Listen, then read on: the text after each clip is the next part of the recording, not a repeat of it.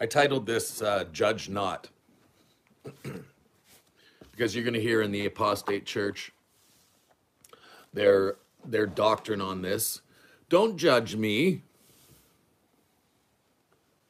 right? And then they'll say that you don't have the fruits of the Spirit if you're judging somebody. You know, oh, you're judgmental. Judge not lest ye be judged. That's all they know. That's all they'll say. Well, let's analyze this. Because this is what happens when people are presumptuous. In fact, I'm going to start in John. I'm in Luke, but I need to go to John first to show you something. So I hope I remember where I think it's John 8. John 8.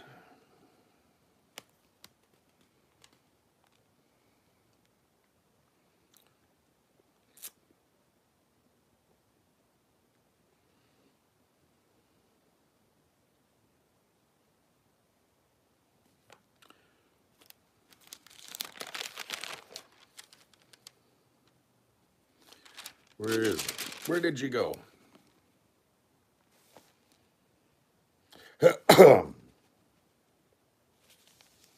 I'll find it.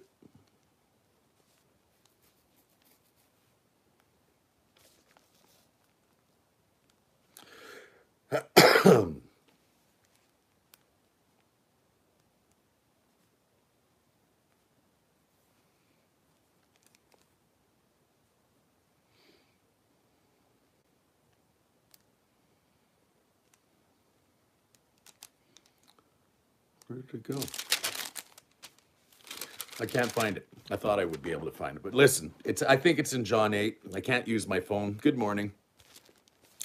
But somewhere in John, the Messiah says, and I don't want to read the whole thing because I can't see it, but he says that I judge no man, you judge by the flesh, I judge no man by the flesh, or something along those lines.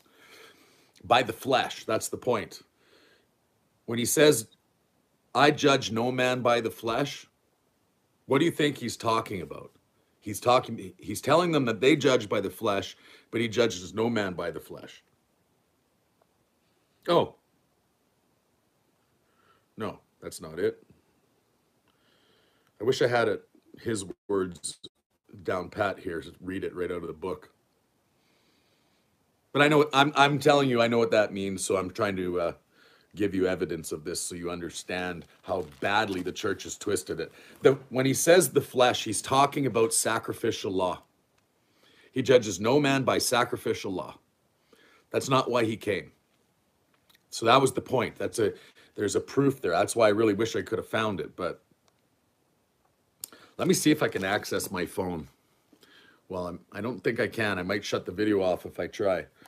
But man, I wish I could find it. I want you to hear it. Oh, maybe.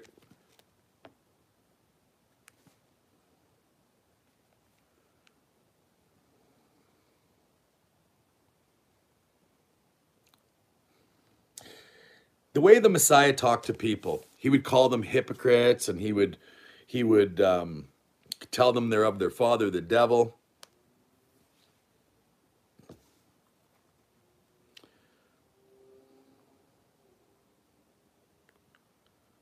And things like that. So ultimately, from the perspective of even how the Christian church wants to say this,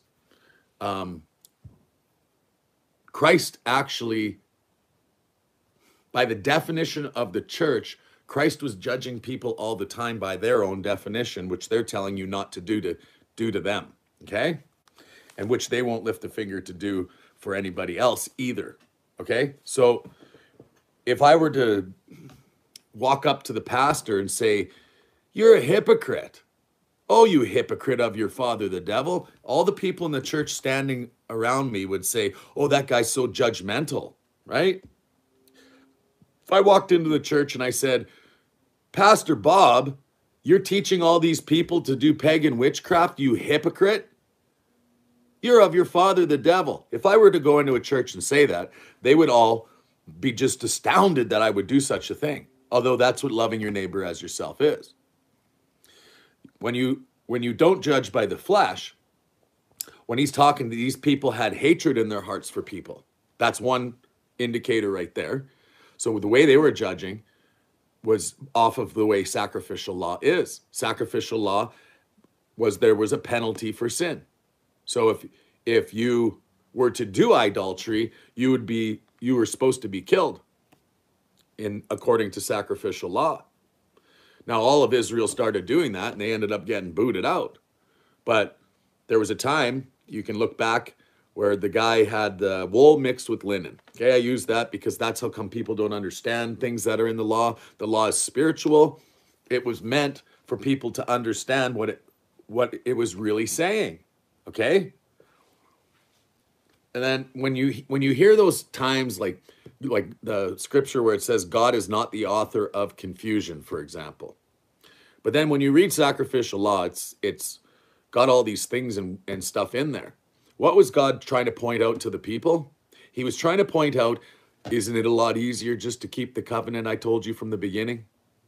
That's the point. See, God is putting them through a punishment. That's why Hebrews was written, to explain that. But people won't hear that.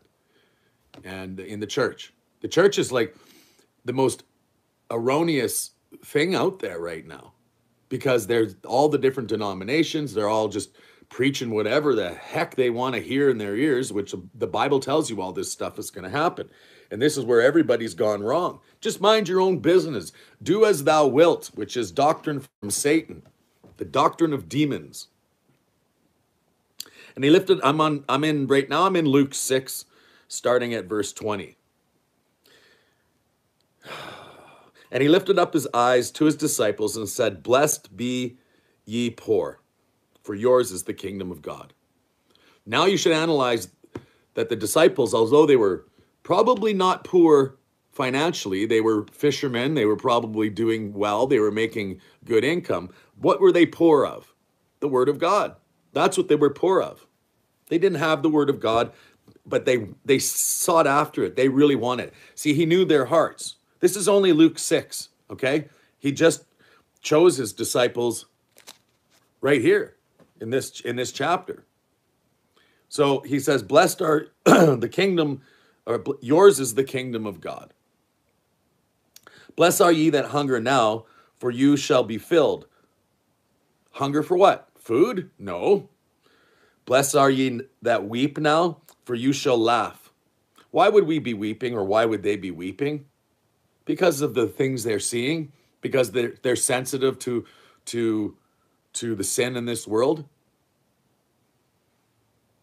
"Blessed are ye when men shall hate you, and when they shall separate you from their company, and shall reproach you, and cast out your name as evil for the Son of Man's sake."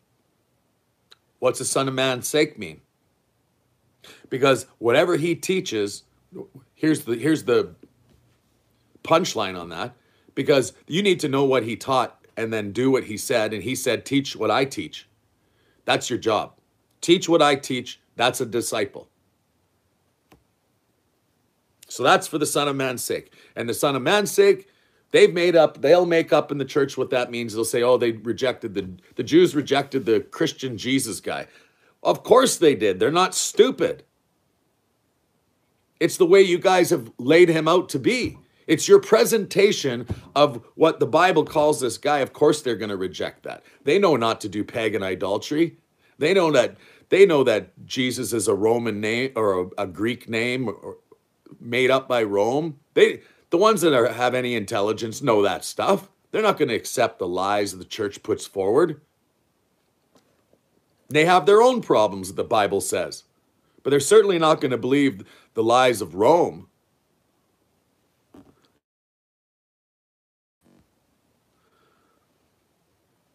"Blessed are ye when men shall hate you, and when they shall separate you from their company, and shall reproach you, and cast your name as evil for the Son of Man's sake. Rejoice ye in that day, and leap for joy. Behold, your reward is great in heaven. For in like manner did their fathers unto the prophets." Even the name of the Son of Man is Yeshua. Even The Son of Man's sake is what he stood for. He came for the lost sheep of the house of Israel. For his name's sake is that he's going to save Israel for his name's sake. That's a idiomatic prophecy and slogan that you should know in the Old Testament. But because you guys don't read the Old Testament in the Christian church, you don't know what he's even talking about. We're going to prove it even further as we go through this. Because judge not, or you will not be judged. Well, a whole bunch of us want to be judged because we're hungry. We want the truth. The poor, they're poor because they're not fed. But woe unto you that are rich, for you have received your consolation. Woe unto you that are full, for ye shall hunger. Woe unto you that laugh now, for you shall mourn and weep. Why would he say that? Who's he talking to? Is he talking to the heathen round about? Or is he talking to people in the church? He's talking to people in the church.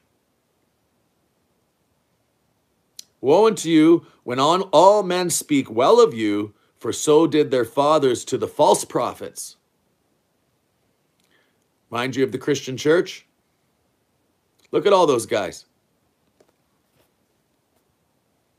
But I say unto you, which hear, those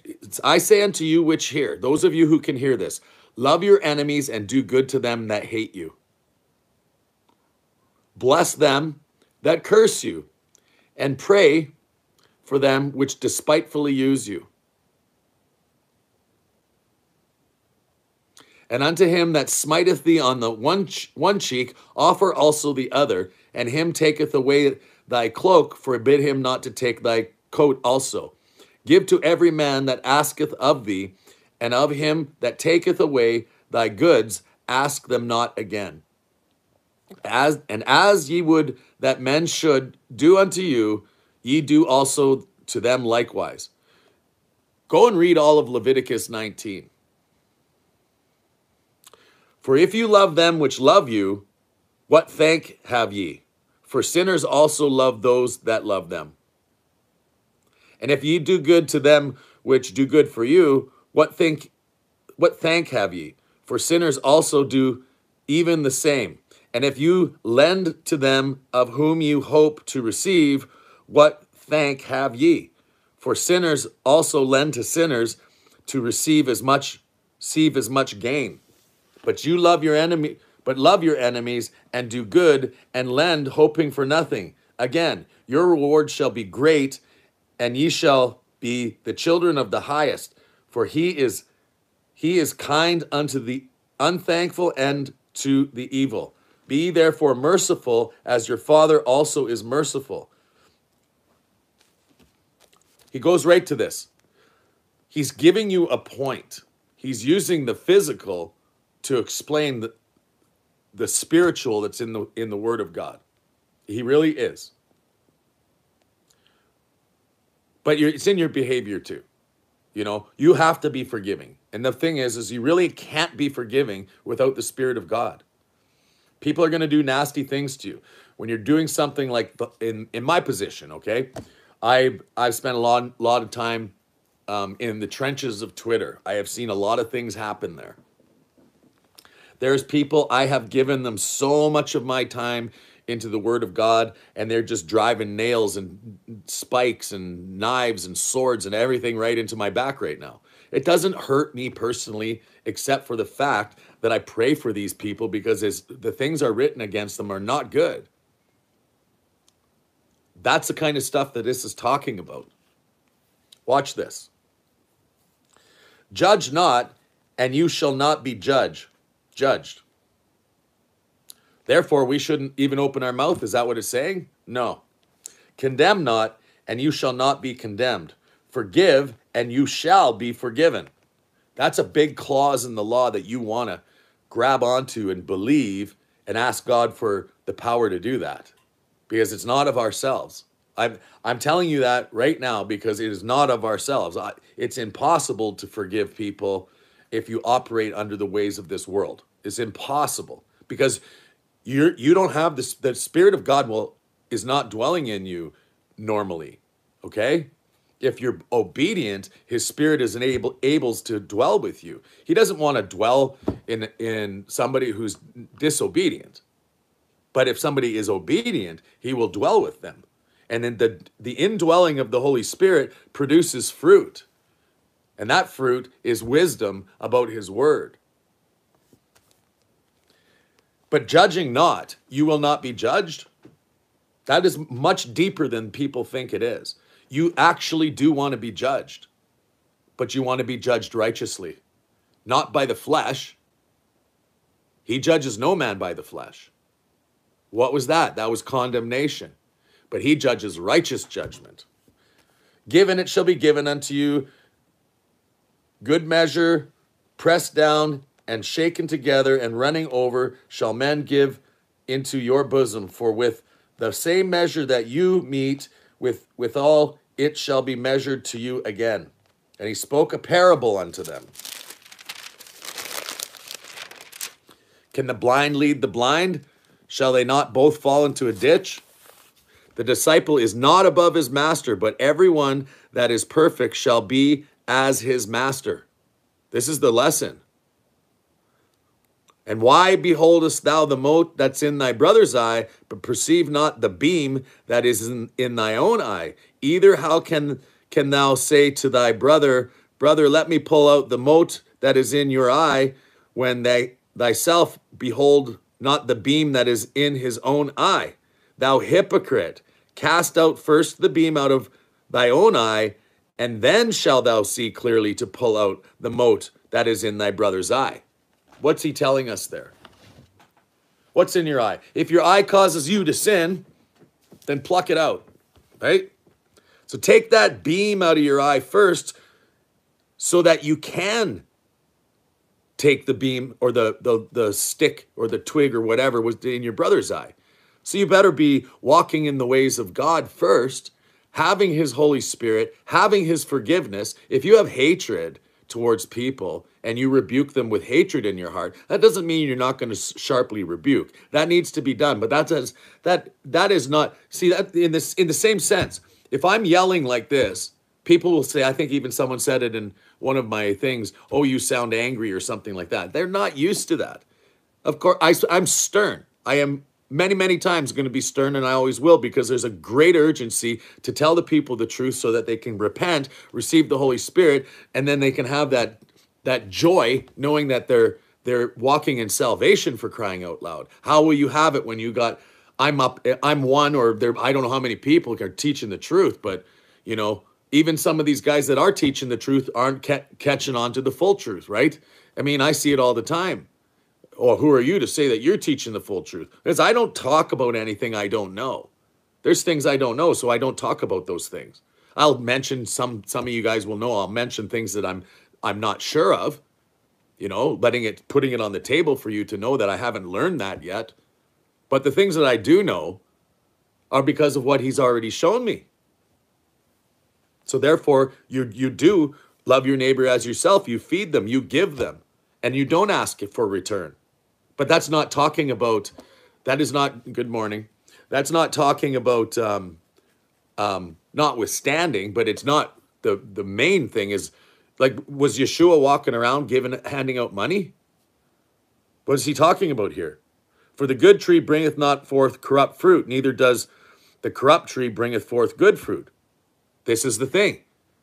Like when we judge on our own self-righteousness, that's another point that's being made here. Or do we judge righteous judgment? Because the royal commandment is to love your neighbor as yourself. And we're going to go there again. Sorry for you guys that have gone through this so many times, but I'm trying to use the words of Yeshua right here to let people know what this stuff means.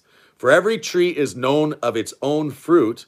For thorns men do not gather figs, nor for bramble bushes gather they grapes. So what's the good fruit? The knowledge of God. So what are you going to give to people? The knowledge of God. That's what's going on here. You know, what this parable's talking about. Even the thorns, for crying out. The thorns is people who are in the ways of the world. And really, they're after their covetousness and the cares of this life. The thorns is talking about people who chase after money. And the goods and look at the parable of the seed sower. A good man out of the good treasure of his heart bringeth forth that which is good, and an evil man out of the evil treasures of his heart bringeth forth that which is evil. For the abundance of the heart, the mouth speaks. So when you're judging, in what manner you judge, you will be judged. So if you want to judge after the ways that the condemnation even of the sacrificial law in those areas, that's why he says, I don't judge by the sacrificial law. I don't judge by the flesh. What's he doing? He's elevating the covenant. You know why he's elevating the covenant? Because because ultimately, if you direct your heart to obey the covenant, okay? That covenant is your marriage covenant, by the way. Church, you should have known that. The marriage covenant, the 10 commandments. He came to teach us to do it the correct way and not to judge with condemnation, but to judge with forgiveness and pull our friends and our brothers and our sisters out of the fire so that they don't suffer the consequence of sin. That's what loving your neighbor as yourself means. And why call ye me Lord, Lord, and do not the things which I say? There's a lot of people that are in a lot of trouble coming up. And this is the wicked generation that's for judgment. They're not going to hear us. They're not going to hear us. They're going to get judged by Almighty. There is a destined group, otherwise it wouldn't be written about, in the church that is going to get cast out, and great is the fall of that house because they did not build the house on the rock. You guys, I've told you last video, and I've said it probably many other times, but I grew up in the Christian church, you guys.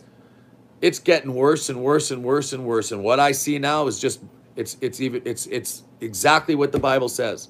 You know, you walk in and warn them to take down that damn Christmas tree that's going to take everyone to hell if they don't do it. And they just laugh. Whosoever cometh to me heareth my sayings, and doeth them, I will show you whom he is like. Okay? Do you see this? He is like a man which built a house and digged deep and laid the foundation on a rock. And when the flood rose and the stream beat vehemently upon the house and could not shake it, for it was founded upon a rock. But he that heareth and does not is like a man without a foundation, built a house on the earth, against which the stream did beat vehemently, and immediately it fell. And the ruin of that house was great. He's prophesying. That flood is the sixth seal. You guys, that's the sixth seal he's talking about there.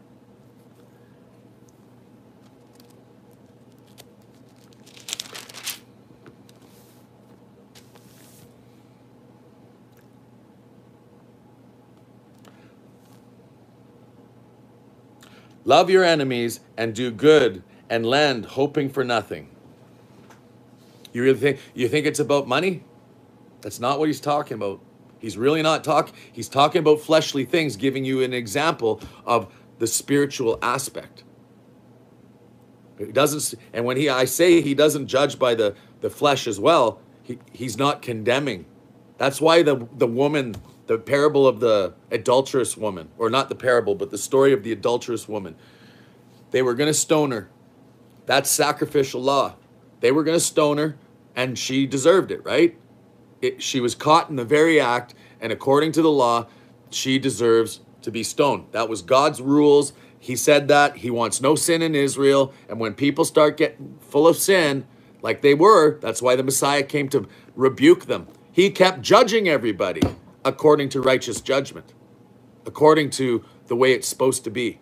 And he came to elevate it because it was at a place where it was time. It was the appointed time for him to come and do this. The sacrificial law was ended by his blood, and he came to teach the people, if you call me Lord, Lord, but don't do what I say, yet, what did it say? You do what I say, I'll give you the Holy Spirit. That's in John 14. I love to read that.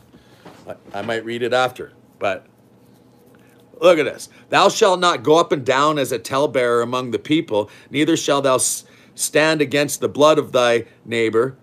I am the Lord. Thou shalt not hate your brother in your heart, equals, thou shalt in any wise rebuke thy neighbor and not suffer sin upon him. That's why you rebuke him. That's your motive. That's the motive of people's heart. It has nothing to do, I could care less if somebody does something to me personally. That's never my point.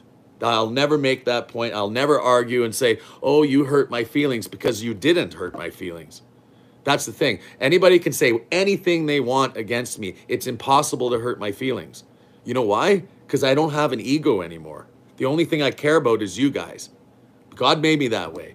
That's the sacrifice. I got rid of that ego, man. He's gone. I could care less. My zeal is for what I've learned in this book. And it's, you know, in a sense, it's uncomfortable. But there's no turning back. You can't unsee it once you see it. And that's why I spill my guts out for everybody else. But you can say what you want about me. I told my friends before, you guys don't have to defend me. Let them say what they got to say so that everybody can know who they are. Let the chips fall where they lay. Those guys are not doing the will of God that are talking against me. In fact, they're going to say and call your name evil, and blessed are you in that day. So I'll just thankfully take the blessing. Thanks, guys, to do that. However, you know, some people I can understand, they would take it personally, what people are saying against somebody who helped them out.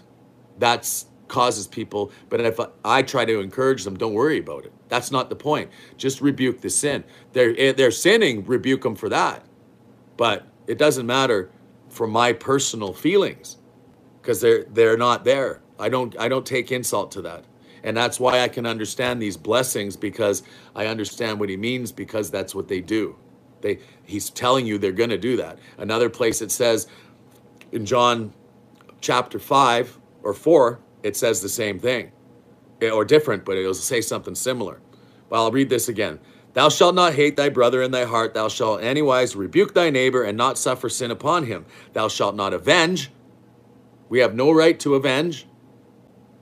So if they take from you, don't ask for it back. Don't avenge. Nor bear any grudge. Just forgive them. Let it go. Because it doesn't matter, you guys. You're going to be well looked after. When this is all said and done and we go to the kingdom, you'll be well looked after. It does not matter what happens and what you suffer here. In fact, God will bless you for whatever you persevered through this life. Vengeance is mine, thus says the Lord. It's exactly it. So let God do his thing. And you'll be surprised, actually, when you see you can see what his vengeance is. What is he going to do to his servants? Those people, all of you who serve the Lord, he's going to make your enemies lick the dust off your feet. Not that you want that, but that's what God wants. And may his will be done on earth as it is in heaven. How could we forgive people and then want them to lick our feet? There's only one way I could even possibly imagine why I would want that.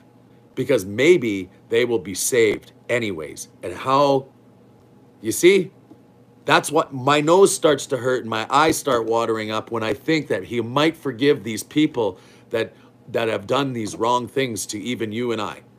And I think if you really have forgiveness in your heart, then you can comprehend that.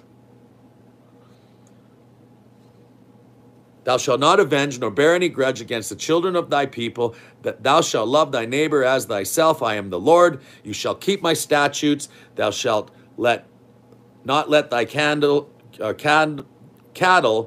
gender with diverse kind. Thou shalt not sow thy field with mingled seed, neither shall thy garment mingled of linen, woolen, come upon thee. Do you understand that's not talking about literally? I wish everybody knew that. The sacrificial law is really cool if you use it lawfully. This is just, it's telling you about your Don't let your children be with unequally yoked with a heathen. And the same thing, that's your seed. The mixing of wool and linen is the ways of the world. It's the pagan ways. That means don't put on a Santa Claus hat. That's what mixing wool with linen would be. That's their appearance. Our appearance is otherwise. Our appearance is the tzitzits, which we don't need to wear them physically. We wear the 10 commandments around us. They represent the covenant. And that's the attire you put on. You present yourself. They'll know who you are by being that light, by keeping the commandments. That's what it's telling us. We're not to go off the letter of the law. These things have spiritual meanings and context. That's why Paul very, very, very much warned, don't you guys go back to those things. The law is good if you use it lawfully, and the Gentiles by nature, if they keep the covenant by faith, will not do the evil things that are written in sacrificial law, because it's most of the time just describing the 10 commandments. It's elaborating on them. But people take it to the letter and they do all kinds of things, like put a box on their forehead and wrap their arm with leather and grow sideburns down to here because they're not going to cut the corners of their beard. Things like that. Do you know anybody like that? You know, they put these little beanies on top of their head, doing these traditional things that are just man-made that Christ hates. Let's go to John 5, because I like that. Blessed are you when men separate themselves, calling your name evil for a reason. In Luke's account, when he's talking in Luke there, it says they treated the false prophets that way. When they say they're good and they praise them, and you know they're all happy. Oh, Pastor Bob, you're so awesome. And they're listening to these men and they're worshiping them. You see what's interesting about men who tell the truth? I'm a man who's telling the truth. If I ever caught anybody any kind of worship, I will rebuke them. I want nothing to do with that, not just for their sake, but for the other people as well. People, when they see that it discourages them, because especially the ones that know better. You think that you can't get away with it if you're a child of God, because the brothers and sisters are going to say, hey, that's not how it goes, you guys. You know, you don't worship anybody. You don't. I'm a brother. I'm not a rabbi. I'm a brother. I'm not a. Even when people call me watchman, oh, the watchman, the watchman, the watchman. Don't call me that. You can tell people that there is watchmen out there that are rising up, and here's one of them. But don't address me like that. Address me as Mark. That's what you're supposed to do. I'm your brother. That's it. I am not above you. I have been given more responsibility than you, and that's it. It's Yeshua that we're serving, all of us. This is what he says. And this is you know what it is also? Is to encourage you guys when you're going through the same things that I've experienced and you experience, then you know that we're all on the same team. So when they treat you like crap, these are just reminders I'm going to tell you. Yeshua said unto the woman, believe me, the hours come when you shall neither worship in this mountain nor yet in Jerusalem worship the Father. Okay? So the time is coming, we're going to worship the Father in another way. Somewhere else, not in this mountain, nor in Jerusalem. What's he talking about? Ye worship you know not what? We know what we worship, for salvation is of the Jews. But the hour comes, and it now is. Somebody argued with me the other day and said that it doesn't say we have to worship in truth. It doesn't use the word must. It certainly does. But the hour comes, and now is, when the true worshipers, not the false ones, the true worshipers shall worship the Father in spirit and in truth. For the Father seeks such to worship him. God is spirit, and they that worship him must worship him in spirit and in truth. That to me is a hallelujah. But to everybody else, it won't be. You know why? Not everyone, not you guys, but I mean everyone else in the apostate church.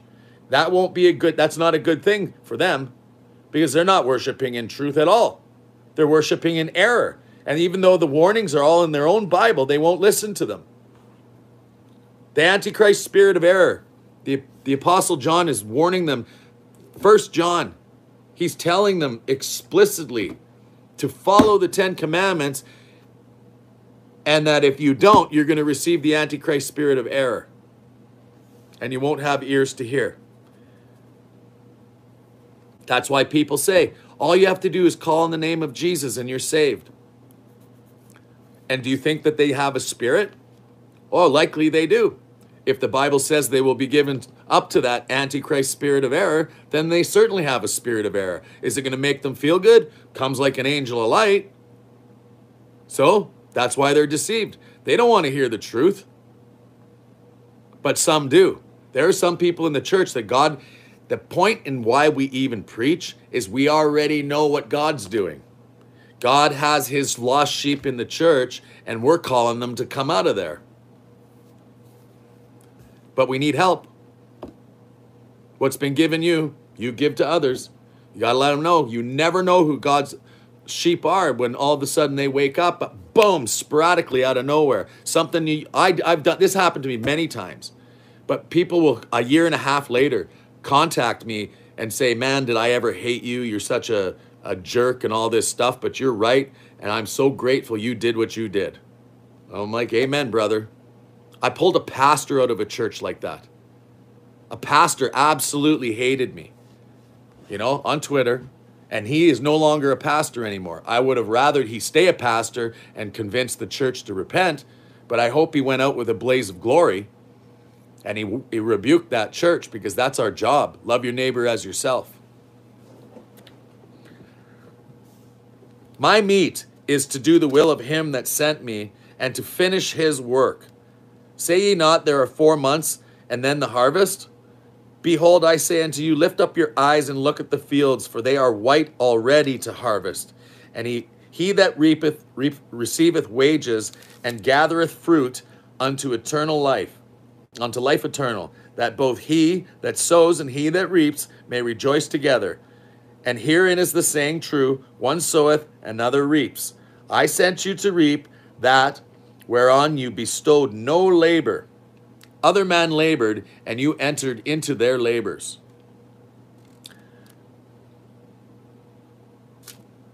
He's talking about the prophets.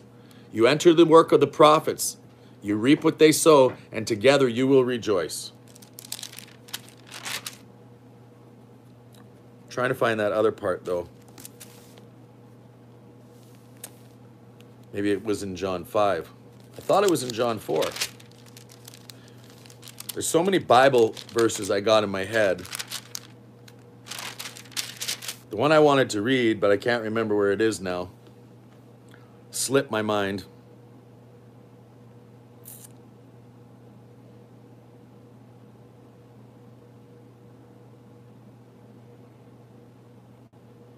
But it tells you that they will hate you. They will hate you as they did the prophets, and they will separate themselves from you, calling your name evil, same kind of language, and because they did the same thing to the prophets. And the lesson he's teaching in John here, if you read the whole thing, you're going to see this, hopefully you do, that you enter into the work of those prophets. He's telling you that's what loving God is. And it's hard, like, in order to love your neighbor more, even though they take from you, and that's that taking, when you get the knowledge of God, you just pour it out to other people. You don't do it because you want to get paid. You don't do it for that reason. That's what the point is. You love your neighbor as yourself without expecting anything. You know, that's the lesson he's trying to tell you. I already know that, but that's the lesson. You know, for the 8 years that I can testify of that. I've been doing this for 8 years, trying to learn the Word of God, and that's the thing. You got to allow him to teach you. What he wants to see you is sit down and do it, and then he'll start teaching you. That's how your relationship with the Almighty God is established. You'll know. You'll understand me. You'll be in awe. That's what I want to happen to you. I want my Heavenly Father to talk to you the same way He's talked to me. That's what I'm trying to give you by teaching you these things, to inspire you and to get you into the Word of God. When you start reading this stuff, and I'm trying to help you fast track it, if you take these connecting chapters and your mind is blown and your heart is pounding and you know that God just opened up your eyes and He opened up your heart to see it. He's intervening with you. He told you, Yeshua told us that Him and the Father will sup with us. Well, when he's giving, where is that? John 14. I said I wanted to read it, so let's go read it. Because this is where He's rebuking Philip. And this is where people don't understand. I think this is it. Let not your heart be troubled. Ye believe in God, believe also in me. In my Father's house are many mansions. If it were not so, I would not have told you. I go prepare a place for you, and if I go and prepare a place for you, I will come again and receive you unto myself, that where I am, there ye may be also. And whether I go, you know, and the way you know. And the way you know. It was Thomas. Sorry, I apologize.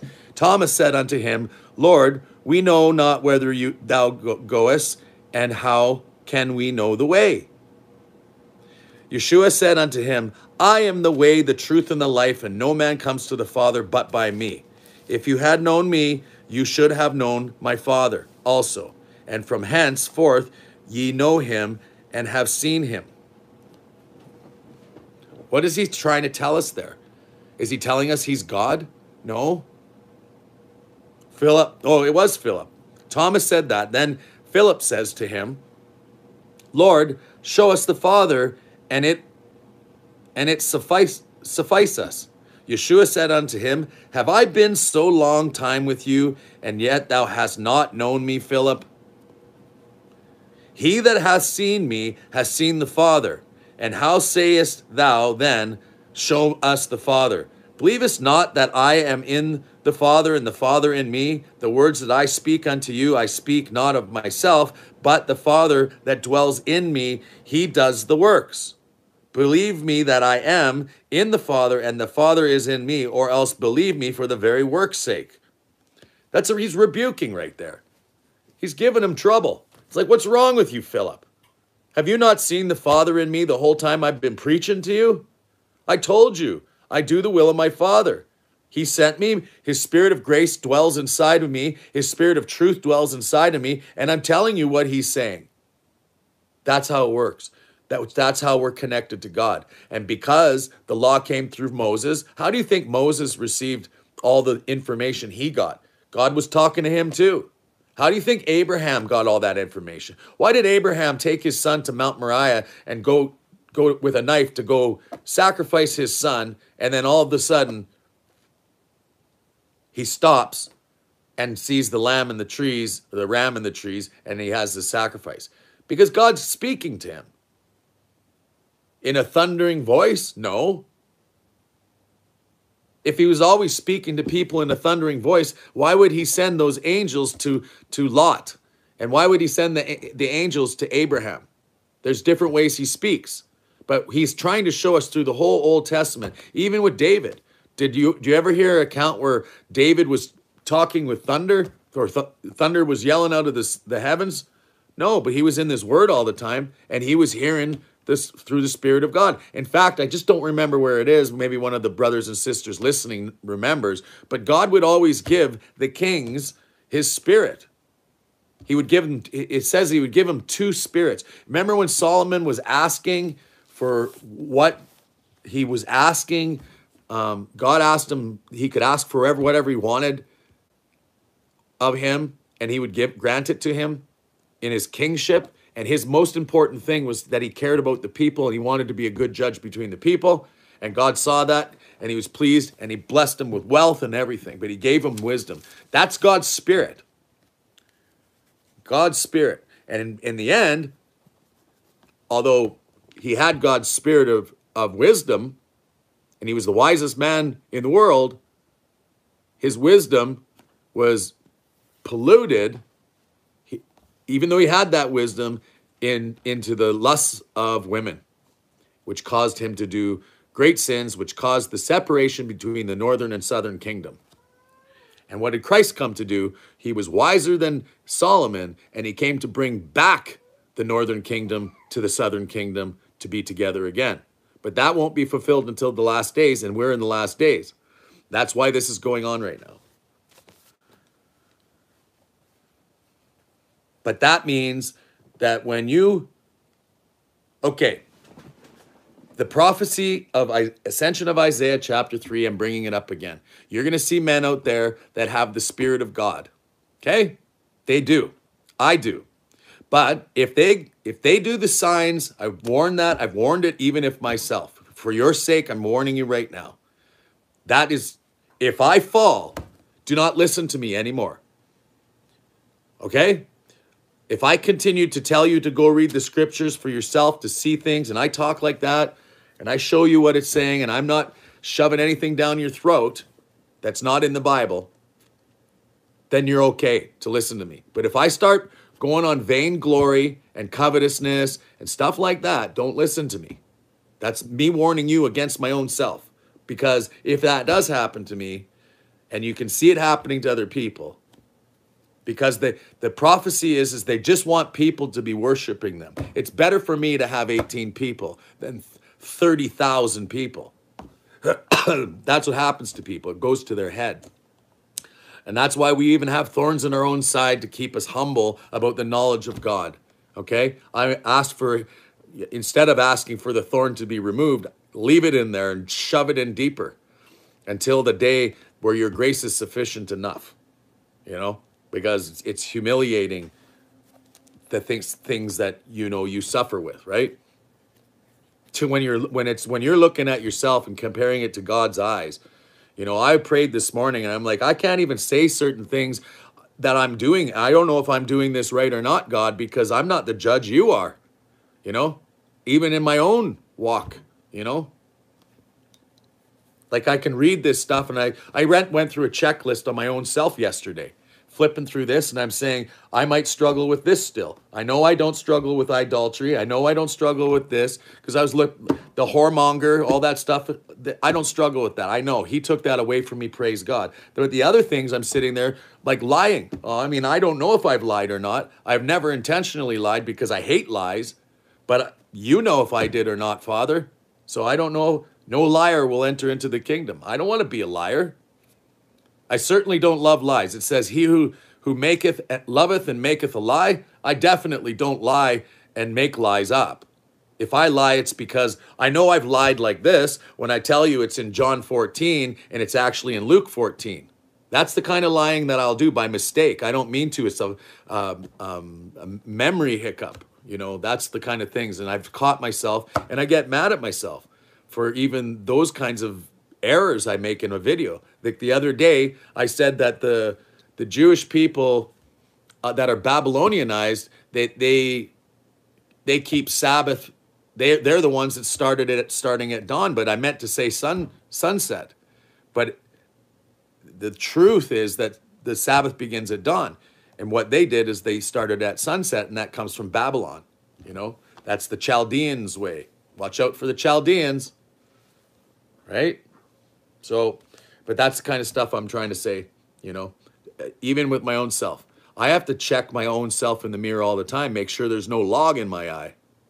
I don't read this Bible and say, I finished the race. I haven't finished the race. I got to finish the race. In fact, what's the warning? This is the warning. Me and Christine were talking about this the other day.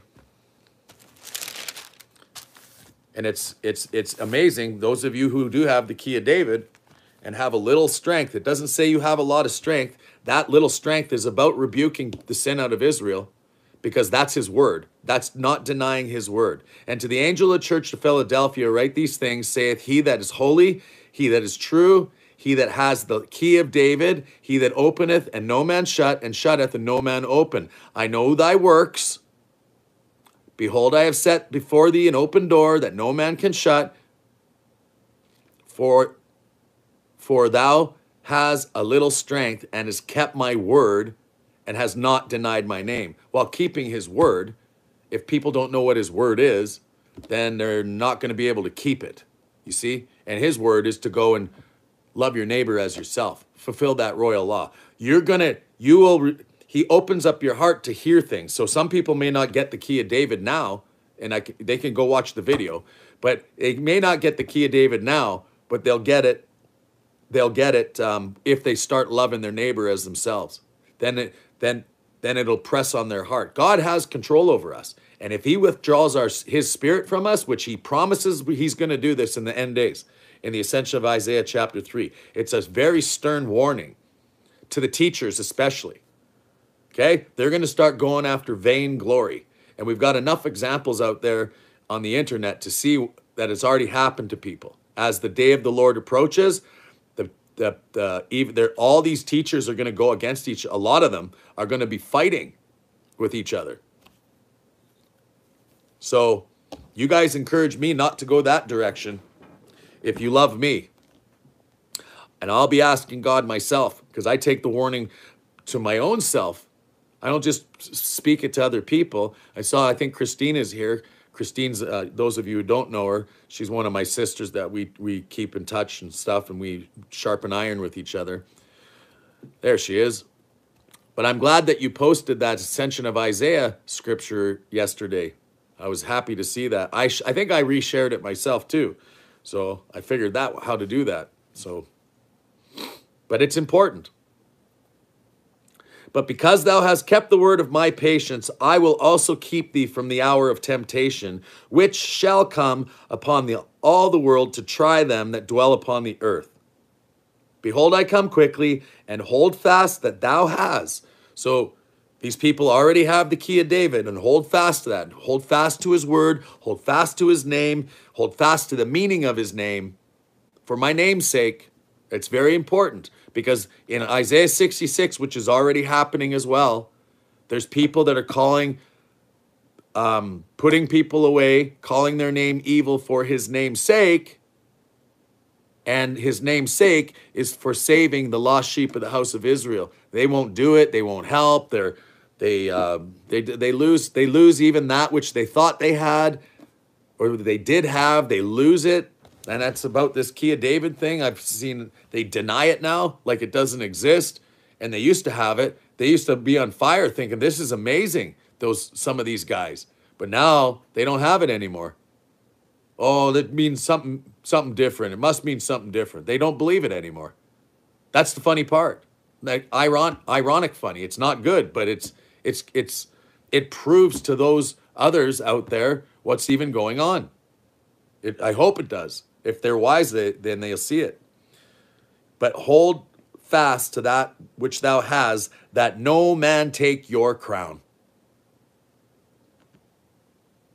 You see that? I'm specifically talking to Christine. But you see how let no man take your crown, and they don't hold fast to the key of David, and they don't have their crown anymore. Or they won't receive it because of that. It's so important for servants to humbly to God, not to man, in the sense you don't need, when you're a respecter of persons, I'm going to try to prove it to some people here that might not have heard this before. I know, get used to it. If you're going to remain on this channel watching these things, I will repeat myself. But I haven't said this in a while, but I'm going to, this is the part.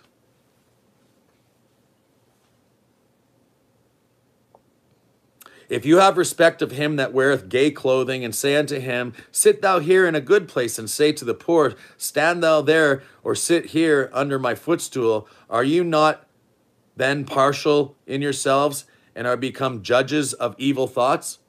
And how you judge, you will be judged, right? Hearken, my beloved brethren, hath not God chosen the poor of this world, rich in faith, and heirs of the kingdom, which he hath promised to them that love him? But ye have despised the poor. Do not rich men oppress you and draw you before the judgment seats? Do not they blaspheme that worthy name by which you are called?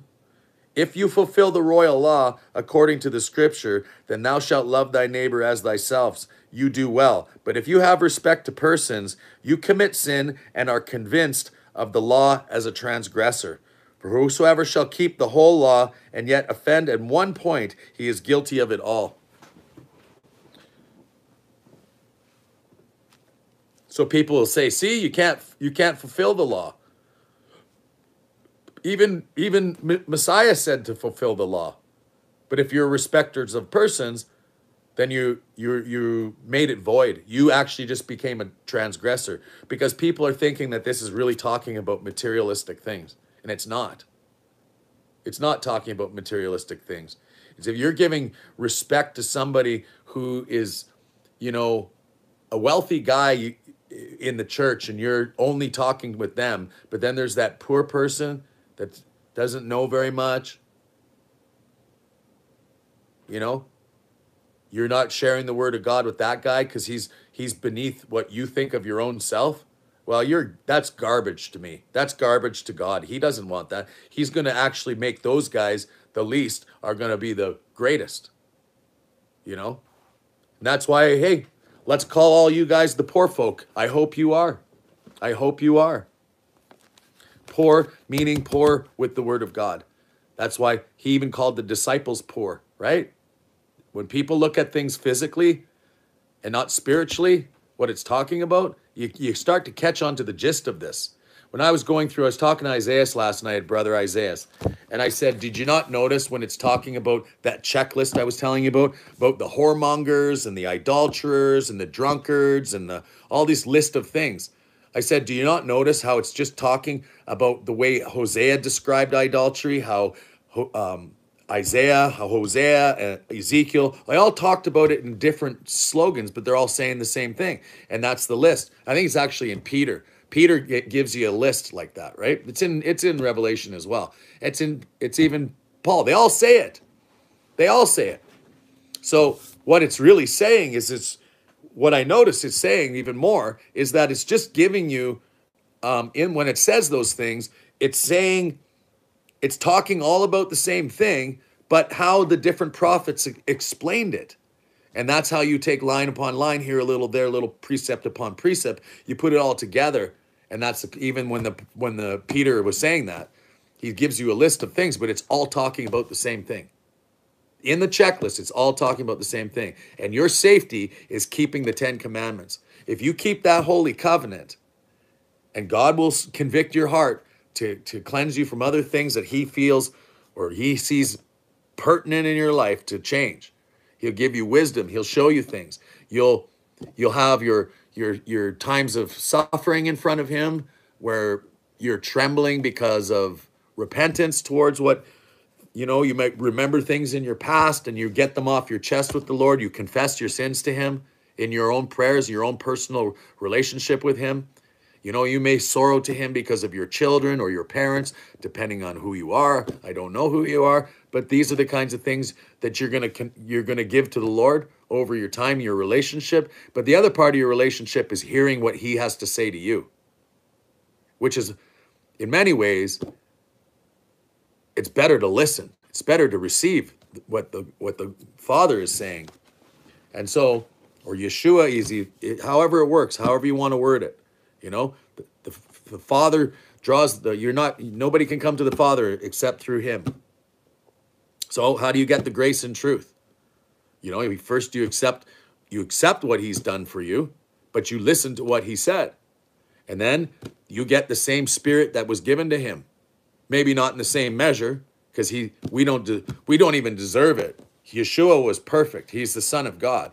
But he did that so that we could experience the truth because he loves us. And so we get the spirit of grace and truth. If we turn to him and start obeying I'm telling you guys, the way Messiah talked, the way all these people talk in the Bible, it isn't by design not easy to understand. When it says to love God with all our heart, soul, and mind, what makes it hard to understand is because you're perceiving it from the American or Western culture mindset of what love is. But that's not what love is. It is in a sense, but love isn't emotional feelings towards your idea of Christmas Jesus, for example. Okay? Isaiah 55 tells us that God's ways are higher than man's. His love is higher than man's. He explains what his love is. Because not only are you accountable for your own self in obedience because of your own life, but you're supposed to be an example to others. And that's the way we were supposed to look at it. You see, if I go break the commandments, I'm setting a bad example for you. And then you might go break them. I caused you to fall like that because of my own disobedience. And that's how diseases are started. Okay? And that's where we're at. So now we're lifting up and rising up out of the Gentiles. I mean, my mom and dad are Gentiles, you know? Well, maybe not, but still. They're still Gentiles. They're out of, you know, if they're out of covenant. You know, my mom's passed away already when I was a kid. They went to church, but they weren't in the covenant, right? But then that needed to be. Do I believe they're going to be saved? Yeah, I do. By being a servant, he say, because my servants show mercy, I will show mercy. There's going to be people that are going to be saved who didn't even repent, because that's the gifts of God. Why? Because of his servant's sake. That's why I hope in this particular generation, and Christine's probably the only one here that I know for sure will know what I'm talking about. But wouldn't it be nice if all those people that you've seen do terrible things actually end up in the kingdom and they're actually saved?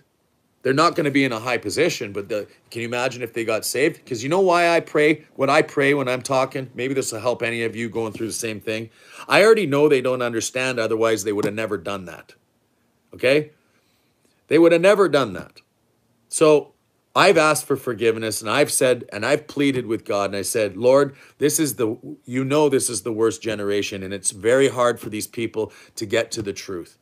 You know that the only reason why I understand anything in the Word is because you've poured out a lot of Holy Spirit to me. But you also opened up doors for me to be able to sit at home, and other people don't have necessarily the same opportunity. And I know that they should believe that they could even do that, but this is me talking to God. But I asked him, I said, it is so hard. There's so many lies in this world. Can you please have compassion on these people who have sinned against me and shoved a knife in my back? It's hard for people to understand. If somebody's, say, really wealthy, they're not going to understand what I understand, okay? Because I'm not wealthy. I used to be wealthy, so I know the difference. You see? And I'm so much happier being in the situation I am right now because I don't care about a single thing the next day. God always provides for me what I need. And I've been trusting him like that. So then some guy who's preaching, there's some people out there that got a lot of money and they preach, and they are not going to be able to comprehend the same thing as me. Therefore, their wisdom is not going to be the same. And I pray for those people in those regards because they can't understand. They have vices in their life because of say their money. They have vices in their life that are not able to see. So when Yeshua said, for a rich man to enter into it's easier for a camel to fit through the eye of a needle than for a rich man to enter into the kingdom. So I said, one of the last things I said to one individual is, may the Lord rebuke you. May he chastise you, because it's better for you and your family. But I've prayed also to God that all these men's sins are forgiven, because I understand they don't understand. That's the point, So, and it's such a dirty world, they all live through this dirty world. I recognize it, but my compassion for them is in the prayer for forgiveness for them, because he promised me something. And that is John 20:23. And when he poured his spirit of forgiveness out on me in 2000 and pretty much let's just say the beginning of 2017, I repented of the Christmas tree, and I'm telling you, like a massive anointing. And that anointing was all of a sudden I could forgive people. Otherwise I know what I'm talking about because I used to not be able to forgive people. And you might even say rightly so, but now I do forgive people. Like but it gives me a strong face against them because they can't hurt me. Nothing bothers me anymore. You know, they can do whatever they want. You couldn't possibly do anything to me, say anything, do anything to me that would ever in any ways impact me, my ego, because I don't got one anymore. You know, the only reason why forgiveness is easy without an ego. If you do have an ego, then you can't forgive people. You see? But he took that away from me and he gave me a verse in John 20:23, and he gave it to me. This is when I was just barely getting used to this stuff. I didn't know much back then. I did know stuff, but I didn't know much. I just did my first act of repentance, or well, maybe my first knowledgeable act of repentance, really. Maybe second, because yeah. But against idolatry, and it was so amazing when he spoke to me. It's my most favorite thing that has ever happened to me. It was more than learning the key of David, more than learning all the things I've learned in the Bible, was when Messiah spoke to me and asked me what Christmas was really all about, and then gave me the spirit of forgiveness. That was the most special moment. Angels have talked to me, and it was not even as special. Even the fact, when there was one time, and I said it to, I think, Christine, there's a time where I questioned, was it the Messiah that came and visited me, or was it an angel? That's still up in the air to me. I don't know if it was the Messiah or not, but I'm suspicious because his sign was traveling. Especially now I'm suspicious about this because the parable of the traveling man says that he's like a traveling man that gives his servant talents and then goes on a long journey. Well, that's the sign that the guy had, that in my angel encounter, his sign was traveling. And it was an angel, but it said traveling. And it's after that I started to explode with knowledge. So now that I've exploded with knowledge and I look, hindsight's 2020, that could have been the Messiah that actually visited me, which would be, it's not unheard of, you know. Messiah came to Paul as a light on the road to Damascus. That's how he visited him. So I don't put that off the side, but it's something interesting you guys might like to chew on. But that, you can watch my angel movies, or my videos, but that happened to me. And there's nothing, it was right before the Revelation 12 sign birthed, right before it, you know? So it's quite amazing, to tell you the truth. And where was I going, though? Shoot, I forget. Talking about forgiveness. Oh, even more than that moment, which it's a pretty exciting moment, but more than any moment, my favorite moment ever, even when God first talked to me, it was when he gave me forgiveness. That's the most special thing that he has ever done for me. And I can't thank him enough for that, you know, because I know what I used to be like, you know. So now that I have forgiveness, it's like this burden, like it's like you know what it feels like? I'm just a freight train. I just, like, with one fist right out in front, just plowing through the devil, you know. I don't hold a grudge against nobody.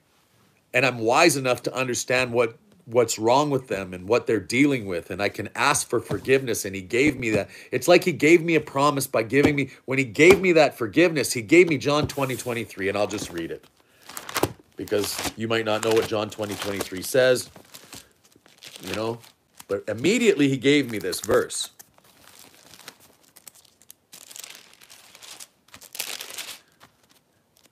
And that's how he worked with me. When he asked me to be a watchman, he gave me Ezekiel 33. When I repented from the Christmas tree, he gave me John 20:23. So I'll read it. Thanks, Christine. I'll just read it right out of the Bible. I don't want to stare at the screen. The other people can read it.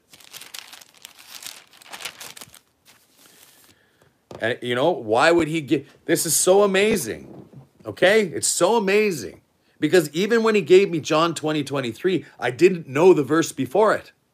But I went and read the verse before it. The same day at even, being the, where am I? Chapter 20, 23. Look at this.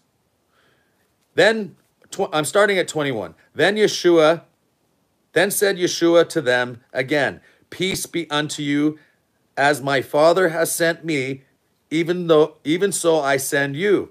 And when he had said this, he breathed on them and saith unto them, receive ye the Holy Spirit. Whosoever sins you remit, they are remitted unto them, and whosoever sins you retain, they are retained. You see, I didn't even know that before. I only knew, he gave me 23, and I read it, and I saw the forgiveness, but I didn't see the verses before where he blew his Holy Spirit onto you.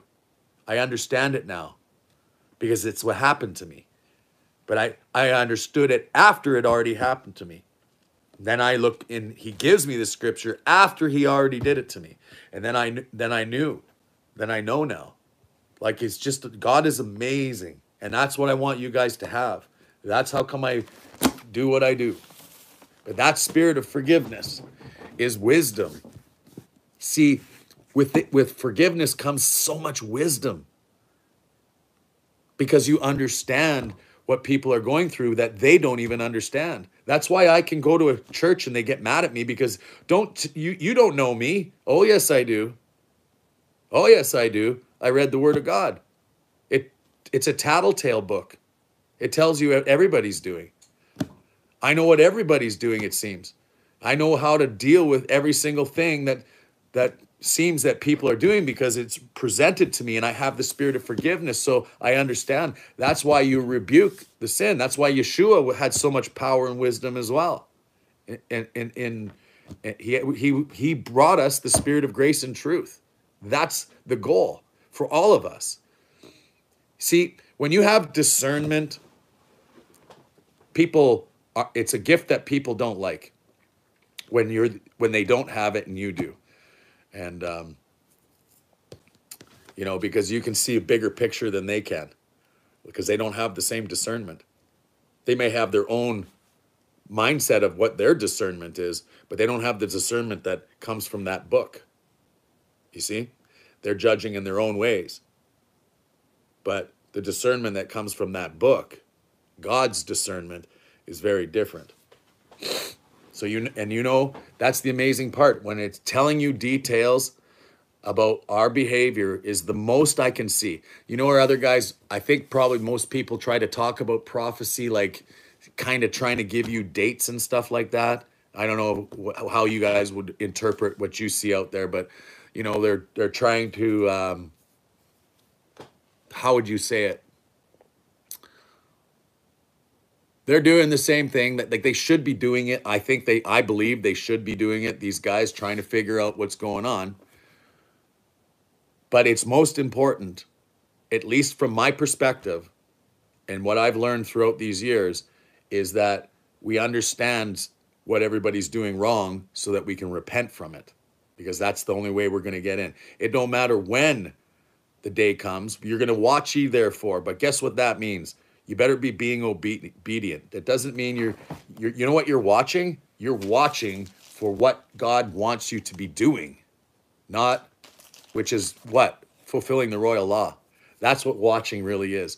And then you pray always that you be accounted worthy to escape all these things. Then he gives you the key of David. Isn't that amazing?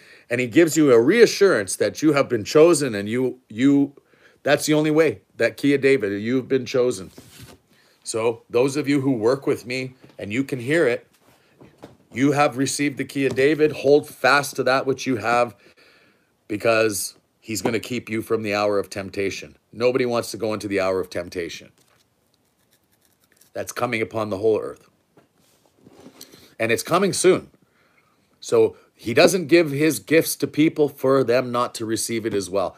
I'm like a slave driver, okay? I crack the whip. I'm a drill sergeant, Get to work and help me out. I'm saying the same things I'm saying, or what the Bible's saying, I'm saying to you for your sake. Pay it forward to other people, because like I said, you have no idea how much the Lord will actually pour out his spirit on other people, because you're just being obedient. You don't have to be good with your mouth. You don't have to. I wasn't. I'm still not. You know, it works though. You know, but you just don't know who will be impacted. You know, there's a little old lady 3 doors down. She lost her husband, and a while ago we gave her some kind of a care package back when that toilet paper scare was there. I just, because it's hard for her to get around, and whatever, I just helped her out. Doesn't matter. And but that's not. I just kind of barked at her the other day when she was here. I said, she was coming and asking for a ride to go get cigarettes and stuff like that, really late at night. And I'm like, you can come here during the day and I'll give you a ride. But we were sitting there, and I said, "Do you ever read that Bible I gave you?"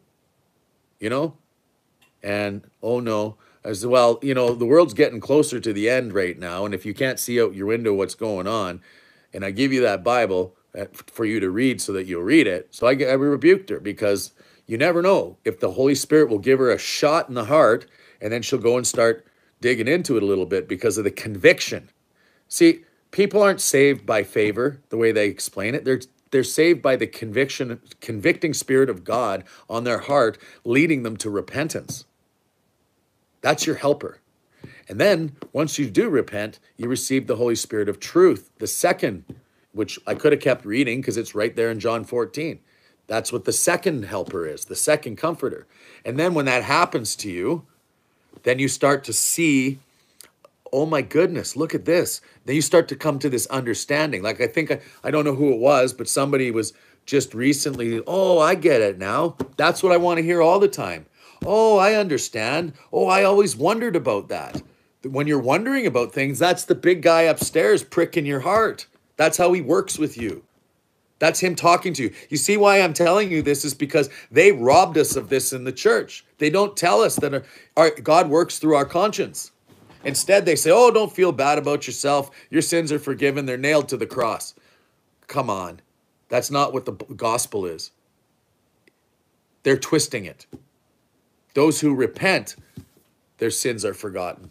Not those who don't. Not those who trample the Spirit of grace. Want to have a look at that? I'm telling you, it so bothers me that everything is covered in here about every single thing that they lie about. Well, I thank you for your obedience. You know what? I'm telling you, sister, it's the Spirit of grace. When he says it's a gift of God, it's not of yourself, that's what he's talking about. I mean, to me, it's just, I'm just amazed. I don't, that's when he says, may God's grace remain with you. That's talking about the conviction. That's the conviction. And the wicked pastors in the church, because they're not operating, they're trampling the Spirit of grace. Really, you guys, if you haven't heard this already, Yeshua in Matthew 12 was warning us, don't you ever blaspheme the Holy Spirit of grace. When he's quoting Jeremiah 23, calling the Spirit of grace God's burden. He's quoting Jeremiah 23. And that's exactly what they're doing. Oh, we're saved by favor. He took our sins away. He doesn't even see us sinning. There's verses in the Old Testament and prophecy that, oh, he doesn't even see our sins. I can't remember everything off heart where everything is, the numbers,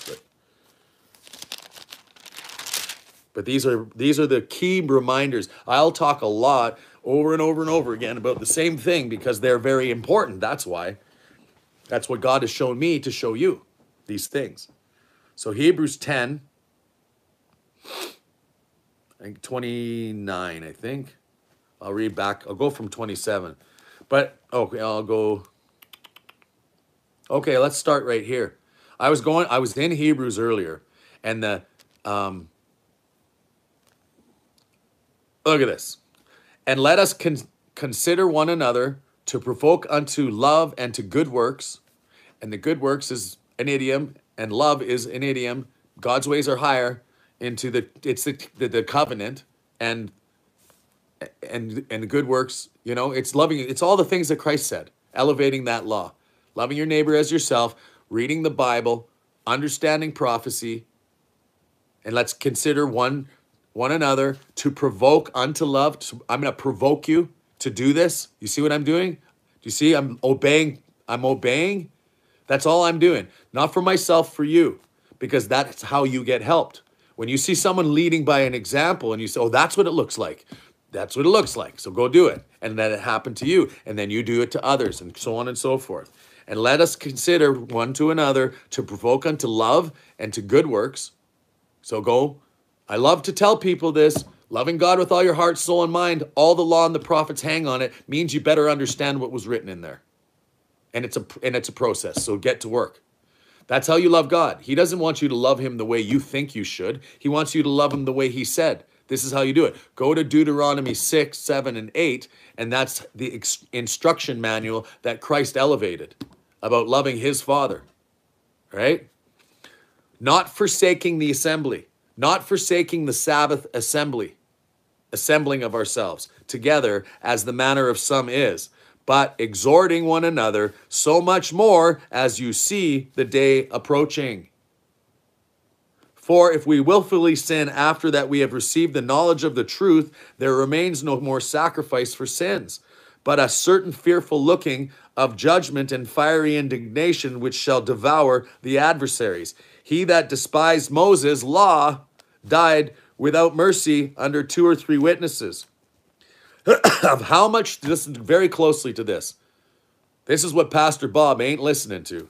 Of how much sore punishment suppose ye shall he be thought worthy who hath trodden underfoot the Son of God and counted the blood of the covenant wherein he was sanctified an unholy thing and has done despite unto the Spirit of grace.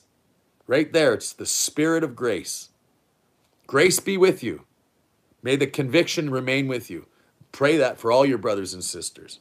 I pray for all you right now in Yeshua's name that you have grace convicting you daily. That's what grace is. And these liars in the church are not telling the truth. For we know him that he has said, vengeance belongs to me, and I will recompense, says the Lord. And again, the Lord shall judge his people. And it's a fearful thing to fall into the hands of the living God. And by the way, do you notice the context of this is literally talking to us in the last days? Literally talking to us. As you see the day approaching, especially as you see the day approaching. You guys who know Christine and if you're not on Twitter, Christine can help you now with Isaiah. But go to Twitter and go to his Sabbath gathering. I'm going to be doing a Sabbath type thing here. And I'll give you, I guess I can tell you this. I'm going to reteach the Key of David to a friend of mine coming to my house, but I'll put it live on here on the Sabbath. And then once he leaves, then I'll do a kind of a question thing like we've been doing a couple times in before. But please go to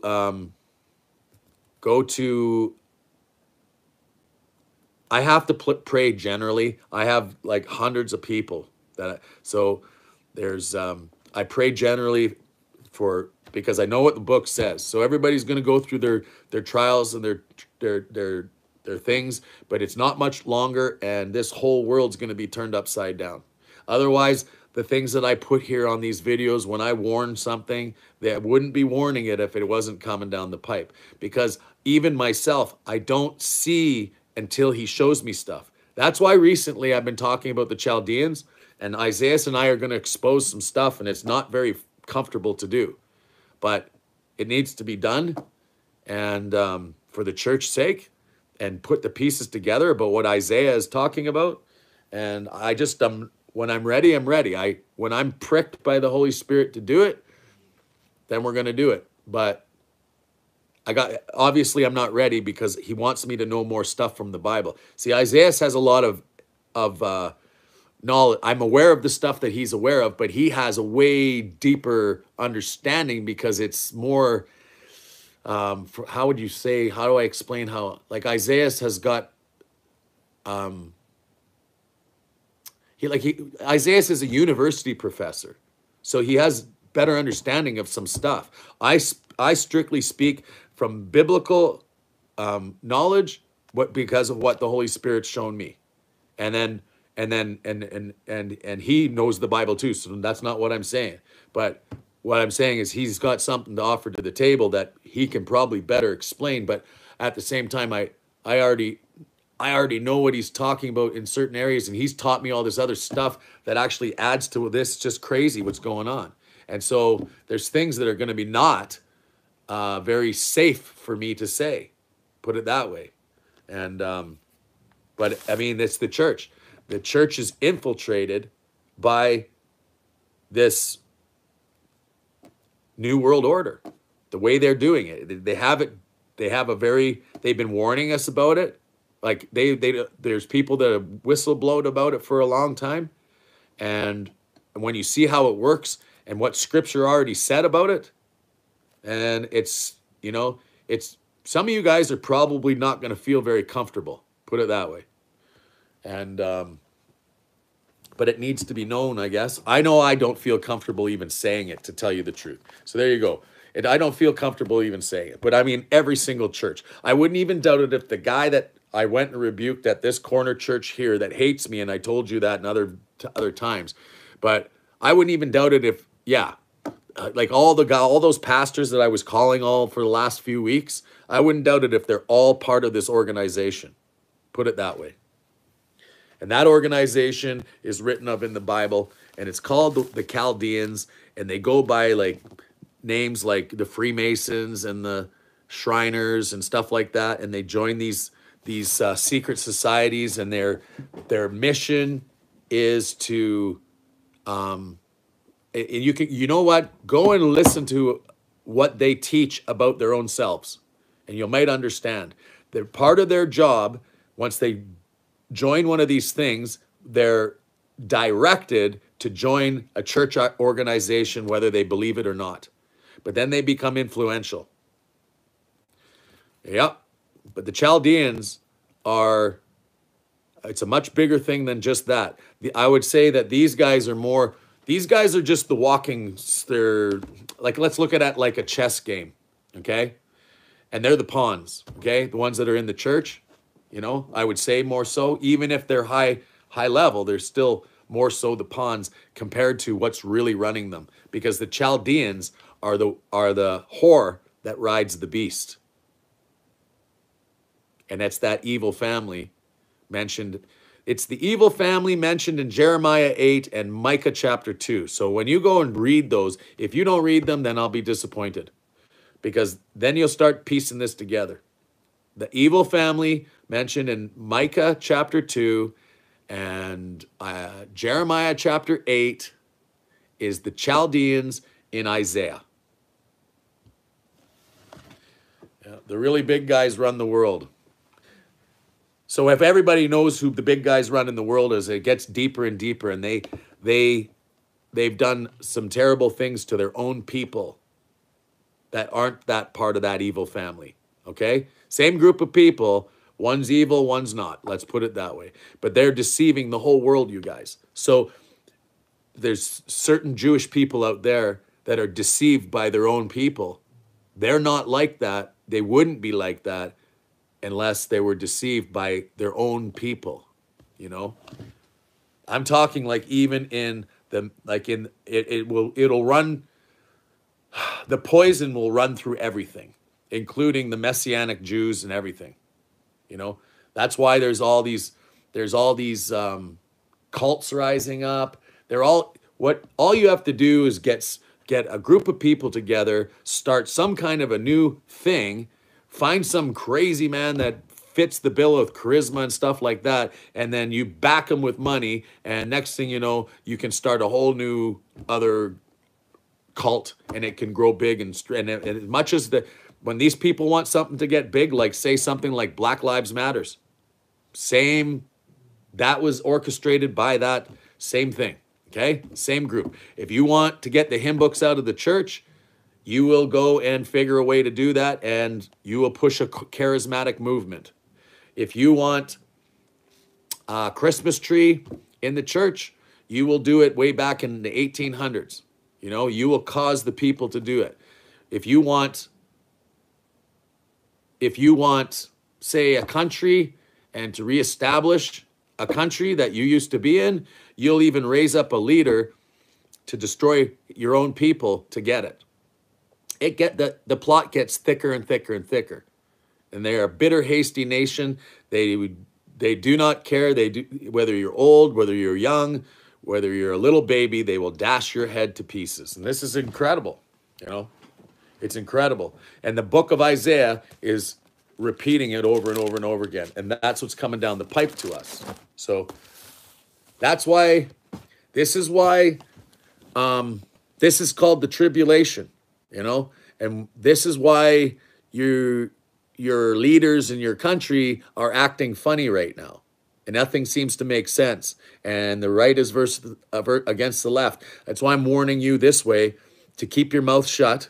Don't speak evil against what the leaders are doing, but be wise to what's going on, and zip your lip and really listen closely to Amos chapter 8 about this. However, I think it's in Isaiah. I'm going to go through Isaiah again today. So pray that he opens my ears to hear, for your sake and my sake and everyone's sake. And when I'm ready, I'll expose what I can. And then, but in the meantime, chew on what I just said, and don't talk evil against the government. You know, you got to ultimately say this, have a prayer with God and say, my goodness, Lord, this is our fault, isn't it? I'm sorry for my part in that, and repent. And then, Lord, keep my mouth from speaking evil against the things that I should not speak evil against, because this is the punishment coming. Keep me safe. His children who are wise will be prudent, and they will keep their mouth shut in the evil time, okay? That's what his children will do. If you want to be one of his children, that's probably a better idea than speaking evil against what he's ordained to punish those of us who are evil and didn't repent, because that's the purpose. He told us in Peter that judgment comes to the church first. That's how it's done. I know it's not very comfortable, but that is how it's done. Okay? So he allows, you see, he allows this. He allows it. So if you keep your mouth closed, it's a sign that you're listening. But you keep that holy covenant. You know, you analyze this. This is something to take to heart. You know, if you're a wife, talk to your husband about this. If you guys are Christians, your kids, whatever, if you're a husband, talk to your wife about this. When the two witnesses that Christ sent out before him, notice the similarities. Is when he compares it to Sodom and Gomorrah and said that, like, basically it would have been easier for Sodom and Gomorrah than what this city's going to go through. There's two different accounts, and it's Matthew 10 and Luke 10. Okay, in one of the accounts he sends out 12, and the other account he sends out 72 pairs of two. That even equals 144, which is really interesting. But he sends them out and says that the Son of Man will come before they go out to all the cities of Israel. He doesn't use the word Judea in that. I can't remember which one is which. He says Israel, not Judea, Israel. That's the one with the 144. And it'll be better for Sodom and Gomorrah than for that city. He was just like when he bent down and wrote in the dirt. Oh, that's another thing too I just recognized too. He wrote in the dirt twice. Okay? I talk about it. What he's doing, he's not fulfilling Jeremiah 17. What he's doing is he's showing you Jeremiah 17. Okay? And he's comparing it to the adulterous woman. Are you guys catching on to this? If you know what go read Jeremiah 17. He wrote Jerusalem in the sand. Okay? He wrote and bent down and put the name of Jerusalem in the sand, telling for us to see. That's the amazing part. How come nobody can see this, but these end days guys can? That's what makes us crazy. Wrote Jeremiah 17. He wrote in the earth, and it's going to get destroyed. But you know what he did? He bent down a second time and wrote again in the earth. I wouldn't even doubt it if he wrote USA then. Because when you understand the prophecy, where Ephraim and Judah dwell together, you see, because Judah is dwelling with Ephraim. It's the most powerful mixed up nation in the last days, full of different people. That's the prophecy in Genesis. And you understand that in the end, when you read all the prophecy and you actually love God with all your heart, soul, and mind, you'll start to see what he's saying. You start to understand prophecy. Then you love your neighbor as yourself and you go tell them what you learned. That's what I'm doing, fulfilling the royal law. That's what you need to do too. So consider these. If he bent down the second time about the adulterous woman, and he says in Revelation, it says Sodom and Egypt. Well, Ephraim's in Egypt, and Jerusalem represents Sodom, the great whore, run by the Chaldeans, that deceived the whole earth, that rides Satan, the synagogue of Satan. It just keeps going on. But Egypt is over there. That Ephraim is in captivity in Egypt, spiritual Egypt, you know, where also your Messiah was crucified. And I always said that to Brother Dan. I'm like, I always wonder about that though. You know, is it talking literally physically, or is he talking about the people? He was crucified for the people, even Sodom and even Egypt, because there is no Sodom. We all know that. It's destroyed. It's under ashes right now. We know where it is, where it's located, but it doesn't exist because it's a spiritual context. And even the book of Revelation explains that it's a spiritual context. It's spiritual Egypt. And then you start to understand from there that oftentimes when it's describing certain things, it's in the spiritual context. So when you do realize that and you see things that happened in the Old Testament in the past, and you see, oh, they're spiritually happening again. Like I'll give you an example. You've heard of the BHI movement. The BHI movement is the same thing that happened in the past with the Canaanites.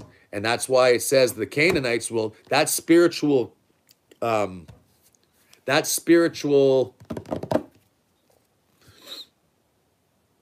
condition of people is, you know, that's a evil spirit that's in people. But guess who started that? The same evil family. They're the ones starting all all the controversy against everybody. And we don't want nothing to do with that. That's what the wisdom is to stay away from that and try to bring as many people to the truth as you possibly can and show them your wisdom.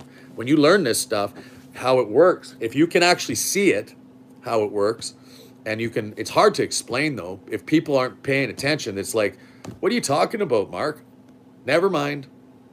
You know, you just can't talk to people if they don't understand and paying attention to what's going on, even in the world. If they do understand a little bit and they're not the type that are, when people want to yell, there's actually a few people I've been able to get them to cease from doing that. And they see it now and they're very grateful that they don't do it anymore. So I'm happy about that. That's a big key, right? Because what God is, anybody who speaks evil against the government is nailing their coffin closed according to Scripture. That's how mad he is at us. Do you see that? Do you understand that?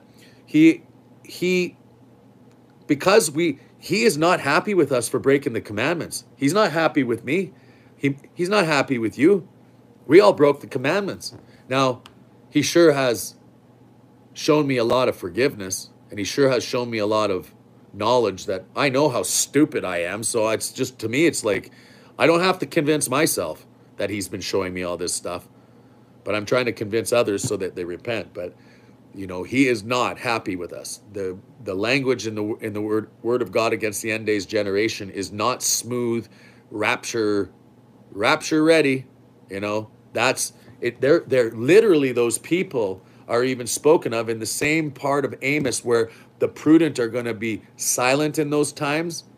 It's literally talking about them as well, about these pre-trib rapture guys.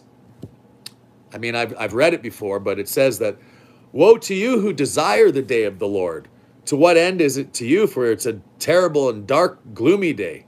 You know, he's literally telling them. That's the people that those are our enemies, you guys. The rapture people are our enemies according to Scripture. They've been given up to a strong delusion, and they feel that they deserve this freedom from all the punishment, yet they didn't even try to find the lost sheep of the house of Israel. They didn't pay any attention to any of God's rules, and all they did was go after their own covetousness. Do you see? And it tells you that. That's the description of the people. From the priest to the prophet, from the rich to the poor, they will all be full of covetousness, except for a remnant that retracts itself from that way of life and follows God's ways and returns, which is all over Scripture as well. And it's God's doing. That's why it's God's doing. It's His Spirit of grace. I tell people, and there's one man I really love this guy, and I don't say much about him, but you know, I told him about Christmas, and I read him some stuff about it, what the Bible says, and immediately out of his mouth was, "I hate Christmas." And I right away, you know, I just like, he doesn't even know what he just said, you know. And I said, but I turned to him and I said, you know, you could be one of the lost sheep of the house of Israel, but the damn church was never telling the truth. And I mean, I say damn because they are damned, you know. They're written of. They're the children of disobedience, the children of God's wrath, and telling lies to the whole entire world. And we desperately try to get as many of those people out as we can, because we don't want them to suffer the destruction coming, because they wanted to go do Sun God Day and not correct themselves. You see, it's one thing to be ignorant of it. It's another thing to be in the age of information, like God said was going to happen, but then just go after covetousness all the time and not even care about preaching the truth to anybody. It's become like a big cult, really, is all it is, of lies, you know. And the people, I don't know, maybe you guys can just give a thumbs up or something like that, or in the chat, I mean. But like, did you ever question why is there so many denominations out there? Did that ever, like, say yes or thumbs up or something like that in the chat? Like, did you ever consider why there's so many denominations, yet did you ever hear Christ say that we're supposed to worship in truth? Like, did you ever count from Friday to Sunday and say, wait a minute, that's not 3 days and 3 nights in the grave? And they, you know, and they have these answers. They have these answers when you call them and talk to them on the phone. They'll say, oh, the way Hebrews are is that if it touches any part of a day, they just call it a whole day. That's just a bunch of lies that this guy just got fed, you know? And I've heard that by others, these pastors. Oh, I know it. I'm like, and then here's the thing. So you take one inherited lie and you explain it off of another inherited lie. When did the Jews ever not get rebuked for their traditions and their inherited lies themselves? The problem is you didn't listen to what the Messiah said. 3 days and 3 nights. He even said it 3 days and 3 nights. He made sure it was written that way because he knew what they would do in the future. Remember what he says? I know that you do not have the love of God in you, for one will come in his own name, and him you will receive. I come in my Father's name, and you receive me not. He knows what you're going to do. He trusted the word of God. He believed the prophets. You know, because the prophets came from the Holy Spirit. You know, like, it's funny. Ironic funny. People don't believe. Like, when you read, okay, they've created this term in the world called anti-Semitic, right? So if you speak against what the Jews are doing, you get called anti-Semitic, as if you should care about that. But that's just like, it's like, I don't know the right term, but, you know, it's just create. I looked up the word anti-Semitic, and it's talking about anybody in the Shem line. So if you're anti-Semitic, it means you're against the Arabs as well, you know? So whatever. I think that's the way I can explain. It's just stupid thing. What people, and I was thinking the difference between being anti-Zionist and anti-Semitic, is there a difference and all this stuff? I was watching a debate on that. I was just shaking my head at the nonsense. Yeah. Yeah. Yeah, get ready. But look at this. At that time, says the Lord, they shall bring out the bones of the kings of Judah, and the bones of his princes, and the bones of the priests, and the bones of the prophets, and the bones of the inhabitants of Jerusalem out of their graves, and they shall spread them before the sun and the moon and the hosts of the heaven, whom they have loved, and whom they have served, after whom they have walked, and whom they have sought, and whom they have worshipped. They shall not be gathered, nor be buried. They shall be for dung upon the face of the earth, and the dead shall be chosen rather than life by all the residue of them that remain of this evil family, which remain in the places whither I have driven them, says the Lord of hosts. Specifically to Judah in Jerusalem, and it says, and the rest of that family where he has driven them. All of that evil family. Why is he calling them evil? But they got their bones all over Mount of Olives, right? They're laying out all those coffins for underneath the sun, the moon, and the star. So you got to believe the Bible. So it doesn't matter what people are trying to make themselves look like out there and pointing the finger at you for pointing the finger at them type of thing, which is what they do. Not that I'm pointing the finger at them at all. I'm just showing them what the Bible says about part of them. That's why there's a warning. Come out of her.